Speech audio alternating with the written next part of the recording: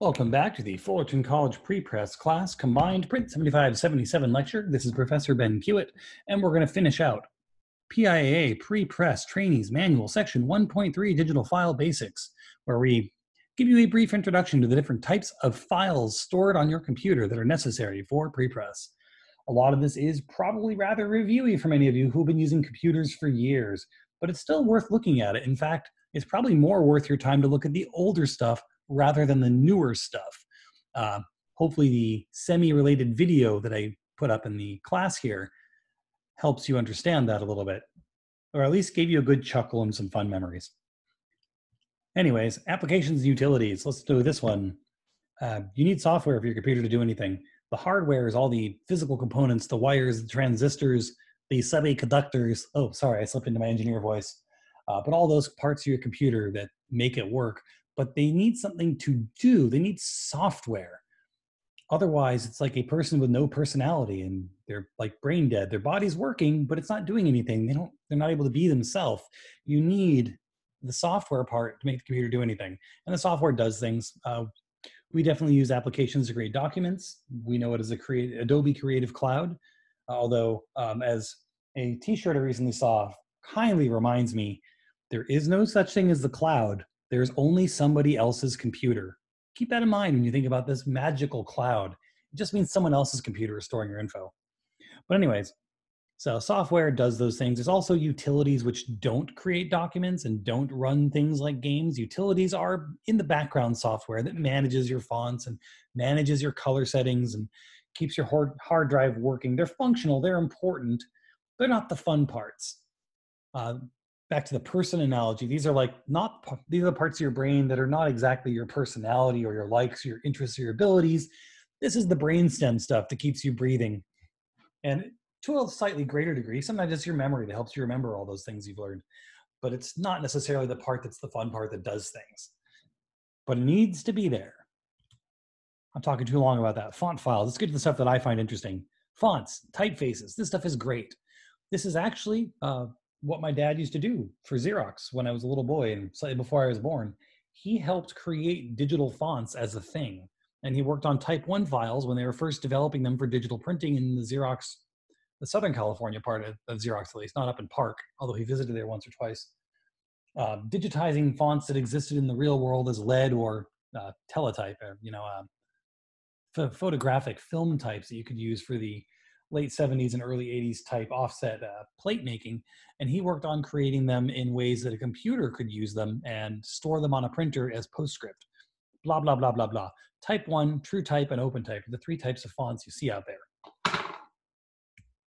And your Type 1 font is why I gave you the ROUS video from Princess Bride at the beginning of this, because you're pretty sure they don't exist. Type 1 fonts, oh, those went extinct years ago. ROUSs, I don't think they really exist. And then one jumps out of the jungle behind you. Sorry, swamp. I didn't mean to offend any diehard fans. I am one, I swear. They jump out and they grab you and they start attacking you and you didn't realize what's hit you. And a Type 1 font does still exist. Type 1 fonts involve some clever computer workarounds for early computing. Remember, the computers were not always as good as they are now. And even now, your computer may not be as good as you think it is, he says, with tears welling in the backs of his eyes, because he really wants to play some AAA game titles and he can't. Womp womp. So Type 1, to get around the problem the computers didn't have the processing power to actually show you vector information on your screen live, they had two fonts in one. Inside a Type 1 font, there is the font that you see on your computer screen, which was a pixel-based preview of the font, and the pixels were large. This is early computers, so you couldn't really see them the same way you see them now.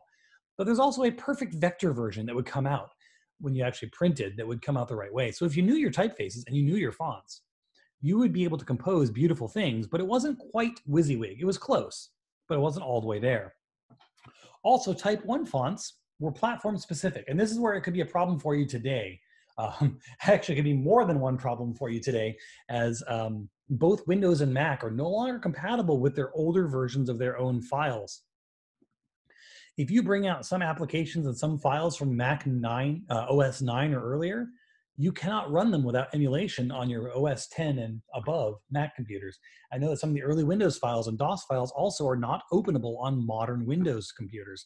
So it could be a problem of compatibility. I'm not saying it will be, but there could be a problem with these. They're platform specific and they're also era specific. So you got two levels of a problem there. Also, they're limited to 256 glyphs. 256 is an oddly specific number, isn't it, guys? Isn't it? Nudge, nudge, nudge.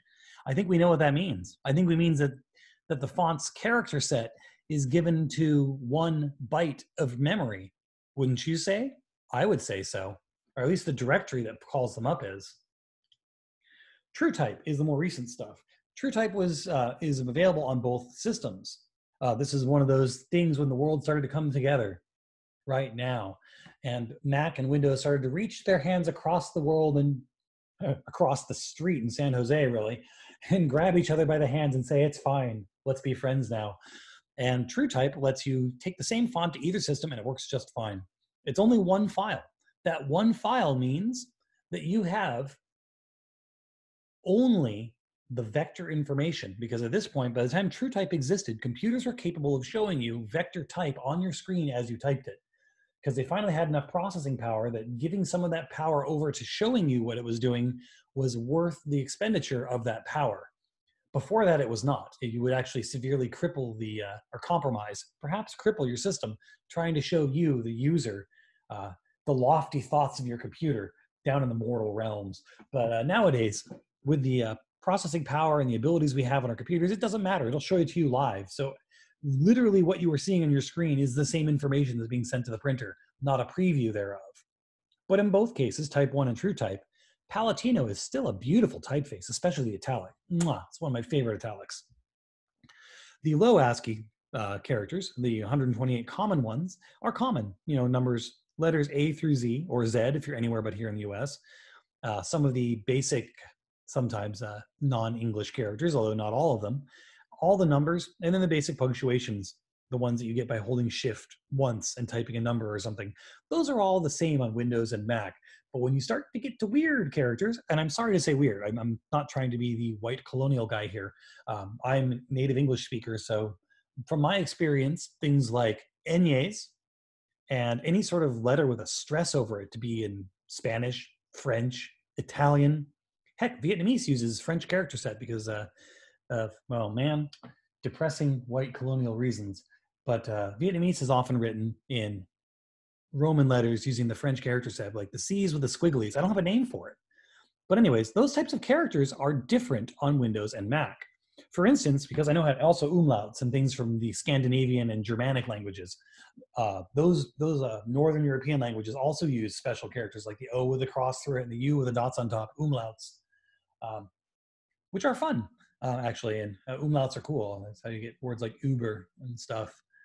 Anyways, if you want to type an ñe, for those who don't type Spanish regularly or at all, an ñe is a letter N with a squiggly, the tilde on top. On a Macintosh, you hold down the Option key and you type the tilde key, and then you type the N and it puts the N underneath and it makes an ñe. If you want to do the same thing on Windows, it's something like Alt Control U 1783. It's like you have to do this whole alternate code thing to type it in, and it's really awkward. So just because they have different directories and how the system thinks about it, because Mac sees option, we'll go umlauts, for example. Option U is umlauts for a Mac, but Windows sees Alt U 178555. You know, they're different letters. Even though they look the same to you, the human, the computers know them as different characters, and they don't translate. So Type 1. So the screen font is the out. Not Type 1. I hit the wrong button, guys. I am so sorry. Let's fix this. TrueType. It uses the same thing. Also, ligatures and fractions. Ligatures are when you have two letters that are going to touch each other, so it just connects them. Like think of a lowercase f and a lowercase l. So you're going to write the word fluoride out, and you're not worried about the purity of your essence. Fluoride, the communist plot to taint our bodily fluids. Anyways, FL, lowercase f, lowercase l. The L and the F, the ascenders of both of those would kind of awkwardly sort of touch. So a ligature is making it so they do touch and they become a single letter. Let me show you what I mean.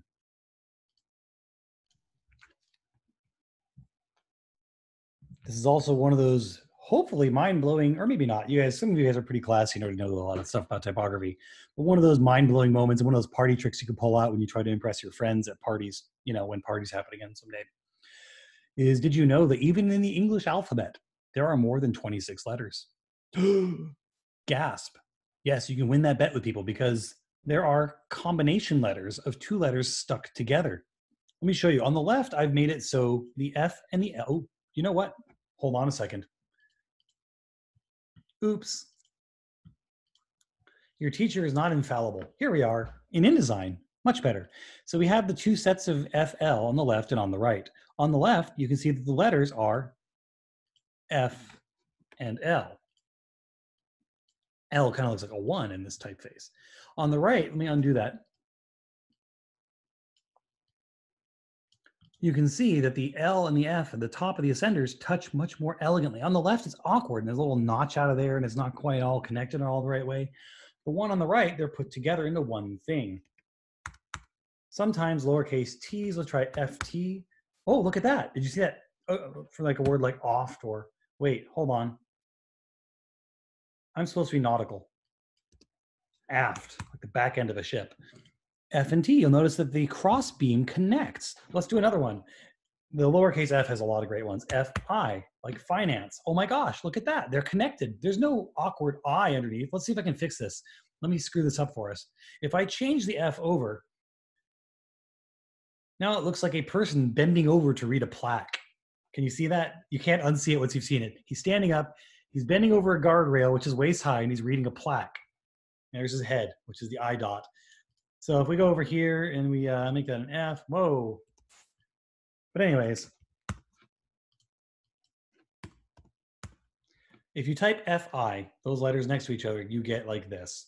So a lot of things will automatically do that for you in InDesign. One of the many things that it gives you that stuff like Word doesn't really give you. So I like this sort of thing. It's much more elegant. There's no reason to have that awkward dot of the I and the bent over head of the F all trying to compete for the same physical space. And that's a ligature. So those sorts of things also have some trouble with their, let me switch back over here, with true types sometimes. So if it's cross-platform, if you type that on a Windows computer and you pass it over, it can have issues. Although with some things like InDesign and other high-end graphics and layout softwares, sometimes they will have their own coding to make sure this is not a problem. But just know that could be an issue swapping from one system to another.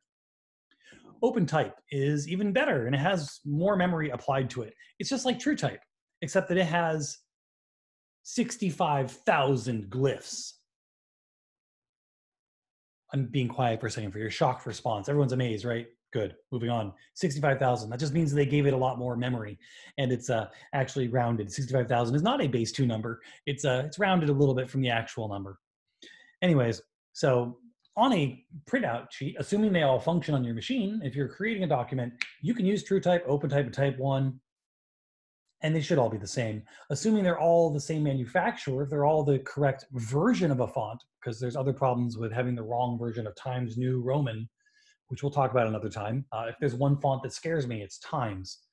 Just because there are so many versions out there, you don't know if your version's the same version that someone else is using, and the computers just kind of assume it's the same, but they're not. But let's say you're all using Garamond, or something classy like that. So if you're using Garamond, and I'm using Garamond, and yours is a Type 1, and mine is an OpenType, and someone else is using a Type 1, it'll all look the same when you print it. They're all perfectly good, perfectly usable, no problems, so long as the Type 1 functions on your system. It's just as good. It may look a little weirder on your monitor because that's what they're functioned to do.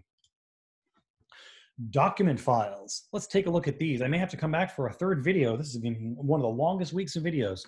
So let's stop here for now with the end of the font talk because I'm already at 14 minutes and I need to go a little bit more into the next one. See you in the next video.